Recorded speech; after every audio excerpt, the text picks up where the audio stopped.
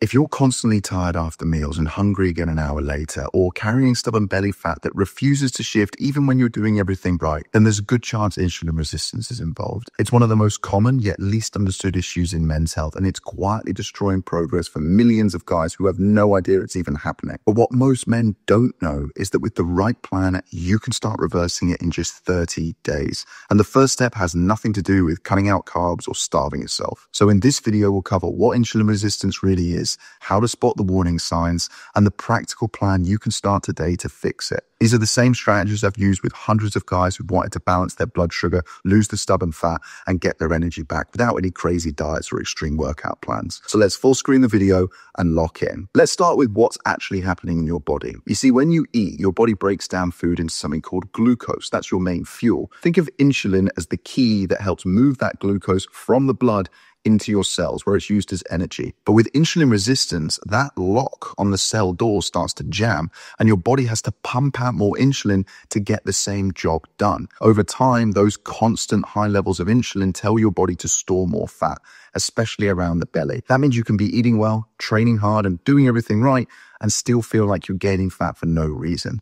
But it's not just about your waistline. When insulin resistance builds up, it messes with everything: your mood, your focus, your sleep, and even your hormones. It's one of those problems that starts quietly, but then slowly chips away at every system in your body. But the good news, once you understand it, you can reverse it way faster than you think. But how do you know if it's affecting you? Because most people walking around with insulin resistance have absolutely no idea. Well, here are the red flags I look for with my clients. You crash after meals with heavy eyelids, brain fog, and maybe that urge to nap. You get hangry sooner than you should and crave quick fixes like biscuits and crisps and fizzy drinks. Or you wake up tired even when you've had enough sleep. Now, if 2 or more of those sound familiar, stay with me because this next part is where we turn that around. But before we fix it, let's clear up 2 myths that keep people stuck. Myth number 1, you can hammer cardio and sweat it out. No. You cannot out-jog insulin resistance. Endless cardio can make you hungrier, it will raise your cortisol, and it actually makes things worse in the long term. Myth number 2, you have to cut out carbs completely. Again,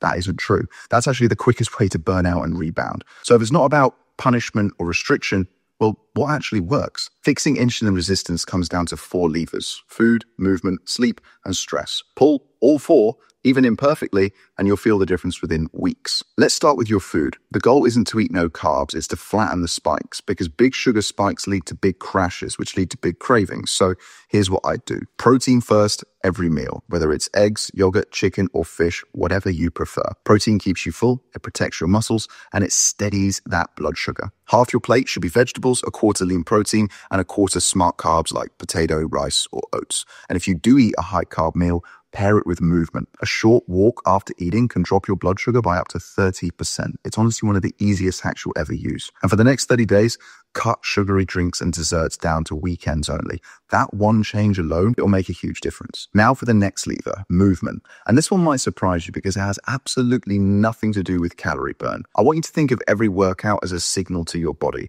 You're telling it to use sugar for fuel again. The more lean muscle you have, the more sugar your muscles need, which makes it much harder for it to build up. You see, muscles act like a sponge for glucose. The more muscle you have, the better your insulin sensitivity. So make lifting weights 3 times a week a non-negotiable. The sessions don't need to be 2 hours long or overly complicated. Focus on big compound moves like squats, rows, push-ups, presses, 2 or 3 sets per move, control tempo, and add a little bit of weight each week. That's called progressive overload. And then walk 10 to 20 minutes after every meal. It sounds simple, but if you only did that, 3 short walks a day, you'd be shocked at the difference in energy levels in the blood sugar control within 2 weeks. Now, pillar number 3 looks boring on paper, but it is honestly the secret weapon, and that is sleep. You see, when you don't sleep enough, your body makes less insulin-sensitive tissue and pumps out more cortisol. It's the perfect storm for fat storage. So defend your 8-hour sleep window. You don't need to be asleep for 8 hours, but 7 hours of high-quality sleep will honestly change your life. So go dark, go cool, and go screen-free for at least half an hour before bed. And if you can, get outside within 30 minutes of waking. That morning light helps to set your body clock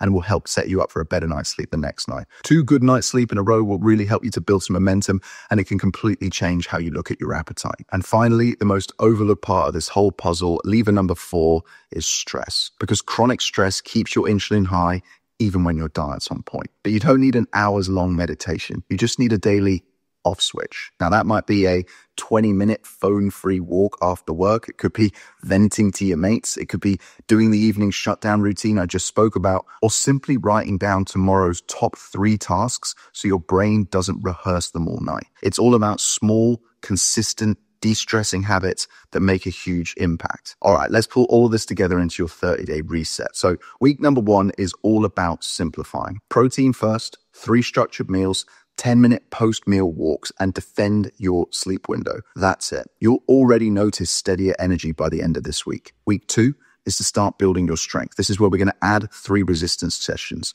You're teaching your body to use glucose properly again. Week 3, we're going to dial in your timing. So we're going to tidy up your breakfast and your dinner. If you eat carbs, you're going to pair them with movement, and you'll start to notice your cravings fading this week. And then week number 4 is when you consolidate. By now, you're going to feel lighter and clearer. You're going to choose your go-to meals, schedule your training, and make these habits your new normal. A few quick questions that always come up. Do you have to fast? Not unless you like it. If you prefer breakfast, eat it.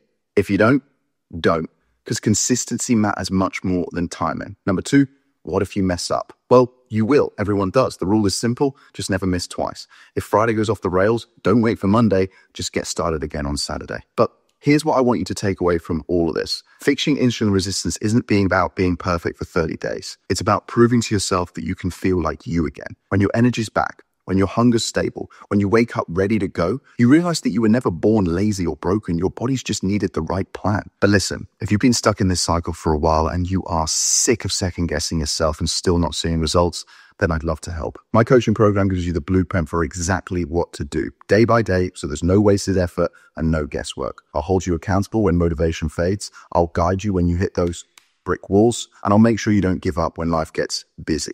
So if you're ready to stop winging it and start following a proven system that's already helped hundreds of men just like you to conquer their inner bitch, build a lean, strong body they're proud of, and get their edge back, then click the link under this video. Or if you're brand new to my channel and not ready to jump on the program just yet, then you can check out this video next, where I break down the 6 easy steps you can use to get under 15% body fat, no matter how old you are. Thanks very much for watching. I'll see you in the next one.